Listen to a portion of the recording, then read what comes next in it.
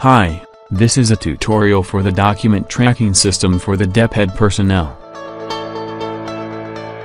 Let's have an example. Let's say a teacher wants to file a leave form.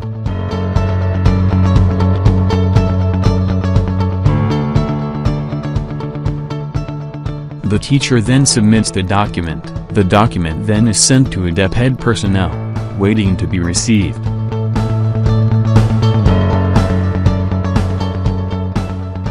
Now, let's open an account that belongs to a DEP personnel.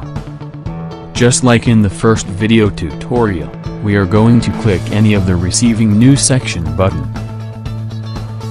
After the button is clicked, automatically the leave form, which is apparently the latest document that was submitted, is on top of the list. Next thing to do is to click the Receive button, and again, a modal appears asking for confirmation. After reviewing the details, click the Accept Document button. The system automatically generates a tracking code for the document that was accepted recently. The tracking code then will be stamped on the hard copy. Let's proceed to the pending section and let's find the document. In order to find the latest document, again, we have to click the Accepted header twice, to arrange it chronologically, and there, we will find the document.